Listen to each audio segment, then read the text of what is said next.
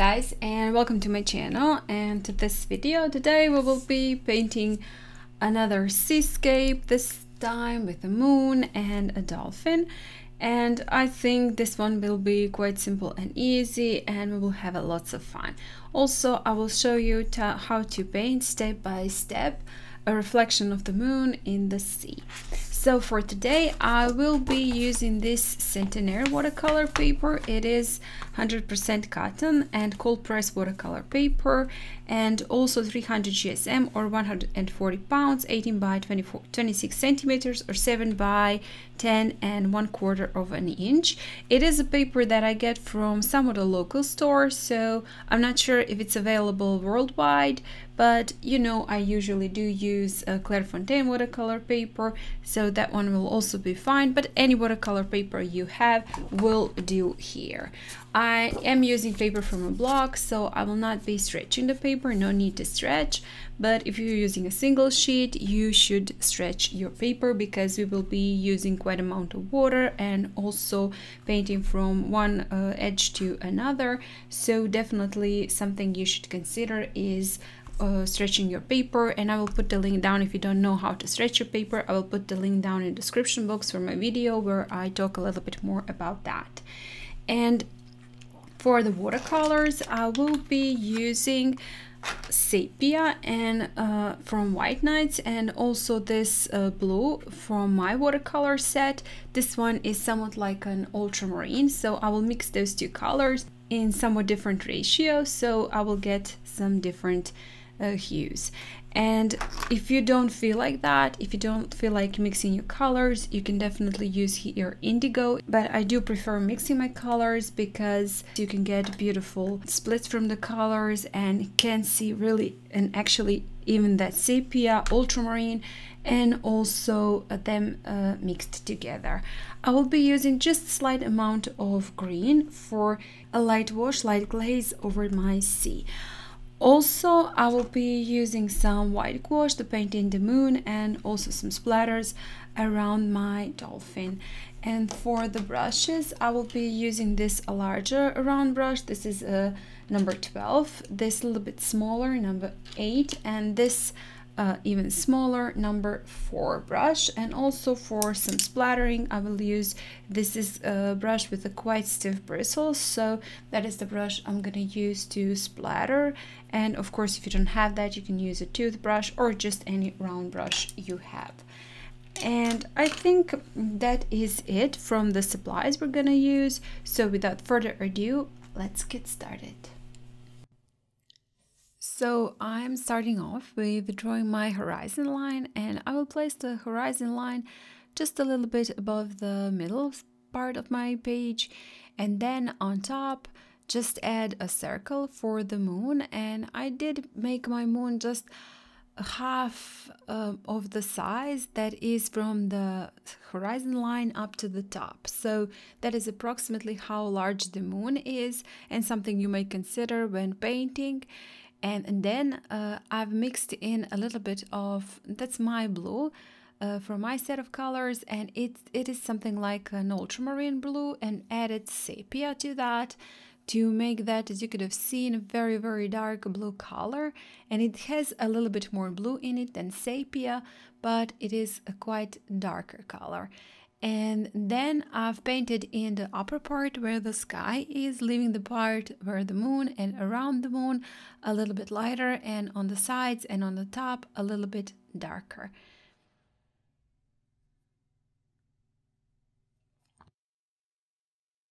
Now I am mixing another color from the same colors, from that dark blue, ultramarine, and sepia, but this time a little bit more brownish with a little bit more sepia in it.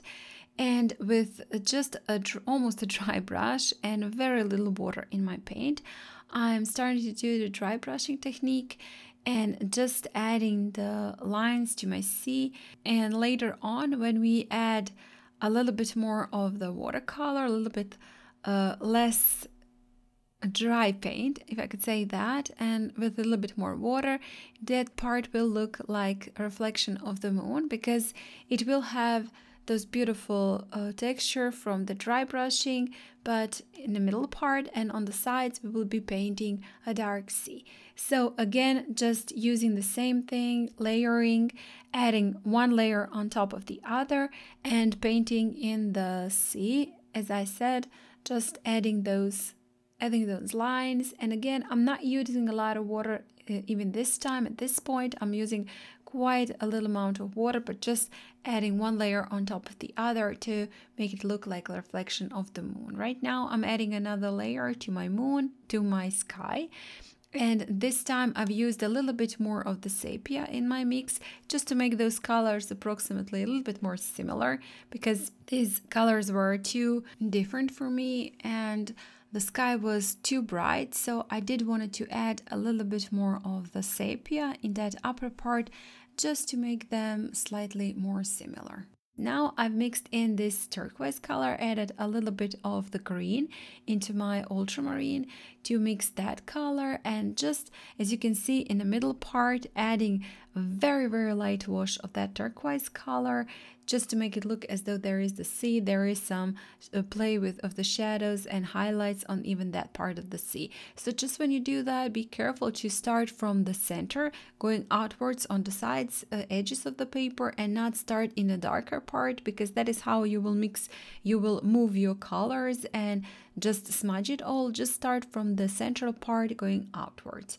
Now just picking up some white gouache and painting in the moon. And for the moon, again, I did not pre-wet the paper, and as now while that is still wet, it is very visible, but you know, white gouache, as it dries, it becomes a little bit more transparent. So that's something you will see later on. We will be adding multiple layers to our moon, so you don't have to do it perfectly in the first layer. Just layer your colors one on top of the other.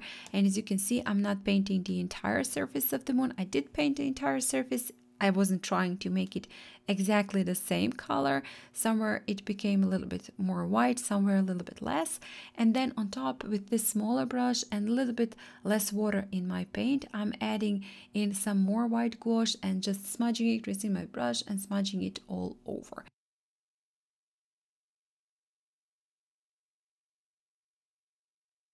And while that dries, I will be drawing my dolphin, and that's a very, very simple sketch. I will put the sketch for download, so you will be able to download the sketch of a dolphin, but I do believe that's quite easy to do.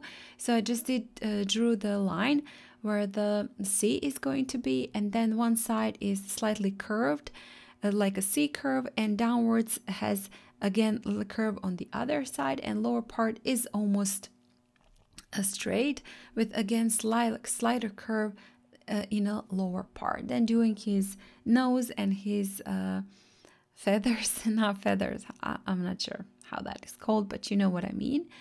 And when I finished with my sketch, I did add a little bit of on the back side. I did scribble, but as you will see later on, I could not trace it. While I was tracing it, it was just not visible on the paper. So while that, I left that aside for a bit, and now added a little bit more of the white gouache to my moon, because as I said, it was drying and it was not visible anymore. So I did add a little bit more of that white gouache. Now I'm tracing it to my paper. As you can see, not visible at all. So I decided to cut that dolphin up and just go around it, and that is how actually at the end I've draw it onto my paper, draw that sketch onto my paper, and now it was visible. So again, mix that dark blue color, mix of ultramarine and sepia, and painting in the dolphin. First part, the belly of the dolphin is going to be quite dark with that dark color, and the upper part I will paint a little bit lighter because there is the reflection from the moon. So I did use a little bit less paint, pick up a little bit of the paint with my brush, and as you can see, that part is lighter. I will be again adding a little bit of the white gouache on top. Now a new layer to the moon, and as you can see, I am just layering one layer on top of the other until I will be satisfied with the moon when it dries, until I'm satisfied with how it looks dry. Right now, picking up again some of the white gouache and adding it on top of my dolphin, on the upper part of the dolphin, to make it look as though the moon is reflecting on his body. Some of the splatters, I will be adding some splatters and some tap-ins with the tip of my brush. I've tapped in some splatters of the sea and smudged it slightly with my fingers. And again, a little bit more of the details on the upper part. Again, when white gouache dries, it becomes lighter. So I did add one more stripe as a reflection, and then splattered some sprinkles with this very stiff brush. It has a very stiff bristles for some smaller sprinkles, some smaller splatters from the sea.